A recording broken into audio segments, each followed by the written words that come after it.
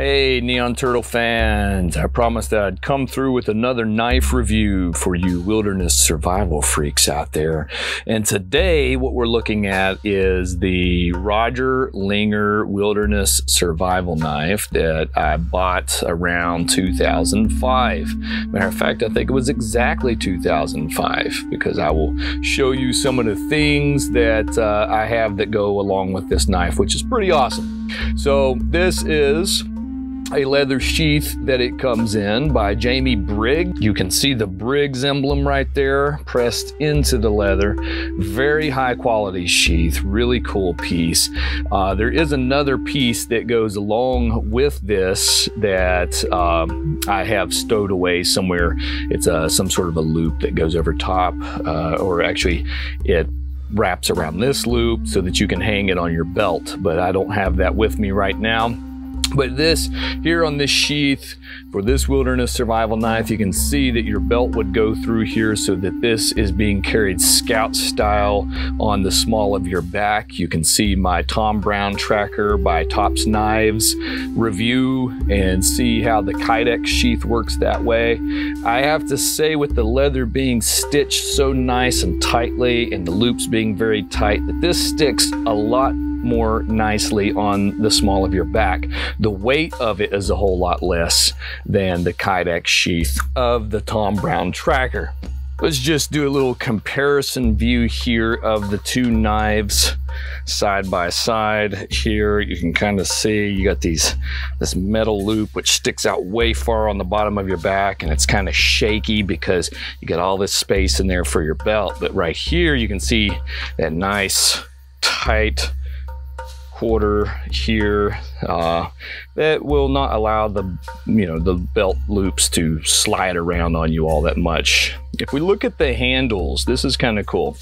You can see we have a much more ergonomic grip, I think that's the word, ergonomic, right, than you would have on the Tops Knives Tom Brown tracker.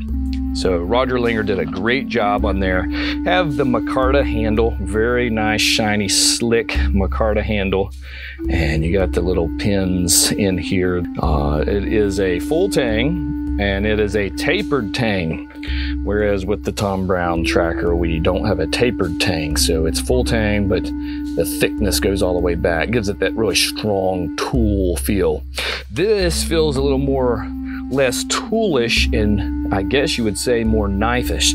So let's go ahead and unveil the wilderness survival knife. Oh man, this thing is mean. Now I have not used this. This is my zombie apocalypse knife. This is the knife that when the zombie apocalypse takes place, because we all know that that's going to happen, right? This is the blade that I will be yielding. Look at that gorgeous gun-blued blade. Down on the bottom here at the base next to the handle, we see the RL for RogerLinget. RogerLinget was a knife maker back in the early 2000s, mid 2000s. Roger was from West Virginia, and I went and visited Roger's tool shop. And I was really interested in knife making back in that time, and I was actually working in leather and working with making leather sheaths and things of that nature. And I went to see his operation because I was really interested in getting a custom wilderness survival knife, a WSK for the layperson. And so I went to his place and checked out his whole outfit. It's just really nice, superb blades. The weight of this thing just feels so nice in your hands. And if we look at the saw teeth on this bad boy, I'm going to look at a comparison here in just a bit of the blades of the two wilderness survival knives, the tracker and then the RogerLinget. But just vicious looking, mean saw teeth on here. I think you could actually saw with this guy. I've never used the blade though. I want to hold off until the zombie apocalypse for the use of this blade. This will be the one that I yield. Unlike the Tom Brown Tracker, I would not suggest taking this thing and cutting open a can of Hawaiian Punch, or stabbing it through the side of a John boat, or sliding down the sails of a pirate ship with the gut hook there that you see on the bottom. I wouldn't go chopping any redwoods down, although I think the Tom Brown Tracker is most certainly usable for such a purpose. But let's just look at a blade comparison here real quick. Let me get the Tom Brown Tracker out of that there Kydex sheath. You can see the gut hook here is a lot more angled and steep and pronounced than that there of the Tom Brown Tracker. You can see the marring on the epoxy coating that I have done to this blade, whereas this one is pretty pristine. I oil this baby down once a year, maybe a couple of times a year, to make sure he stays nice and sheen. We look at the handle comparison here. You can see that you have a much better protection here of keeping your finger in place depending on your grip. Here we got just a little bit of a notch, and just if we turn the handle sideways, look at that ribbage. There's a lot of ribbage on this guy, isn't there? Look at the saw teeth difference here. We've got a much more angled, jagged, zigzaggy pattern, whereas with here we got that nice notcher. The Tom Brown Tracker is great for making those notches, but this guy, I think you could actually saw with this guy. So this is the RogerLinget Wilderness Survival Knife. So let's take a look at a couple of goodies that I have that go along with the RogerLinget Wilderness Survival Knife. Roger was really cool to give a certificate of origin. We can see Roger C. Linger, and this was in November 4th of 05, and it's Wilderness Survival is the type of knife. It's a flat V, stock removed or forged. It says stock, 01 tool steel, 59 hardness, Rockwell C scale, and then it says that it did not have a zero quench. It is a leather black sheath, and it was knife number 42. So, you know, fairly early on in this creation. The cost of the knife was $625 plus 20 for the gun blue, and then there was another plus 10 or so for something. Honestly, I can't remember, but really cool. Nice piece. Now, what was super neat back in 2006, January 2006 here, we see that on Blade magazine, it was the world's #1 knife publication. We were to flip through to page 32.